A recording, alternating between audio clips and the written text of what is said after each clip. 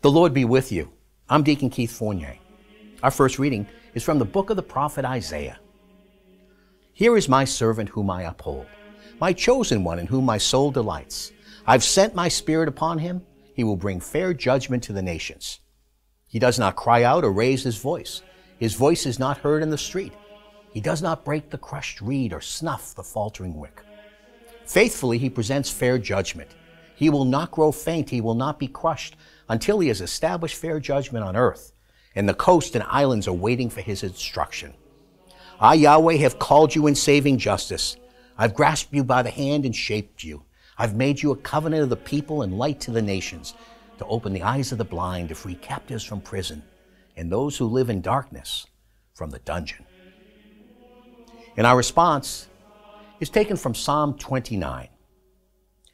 Give Yahweh his due, sons of God. Give Yahweh his due of glory and strength. Give Yahweh the glory due his name. Adore Yahweh in the splendor of holiness. Yahweh's voice over the waters. The God of glory thunders. Yahweh over countless waters. Yahweh's voice in power. His voice in splendor. His voice convulses terebinths, strips forests bare, and in his palace all cry glory. Yahweh was enthroned in the flood, and Yahweh is enthroned forever. In our second reading, from the book of the Acts of the Apostles. Then Peter addressed them. I now really understand, he said, that God has no favorites, but that anybody of any nationality who fears him and does what is right is acceptable to him. God sent his word to the people of Israel, and it was to them that the good news of peace was brought by Jesus Christ. He is the Lord of all. You know what happened all over Judea, how Jesus of Nazareth began in Galilee after John had been preaching baptism. God had anointed him with the Holy Spirit and with power.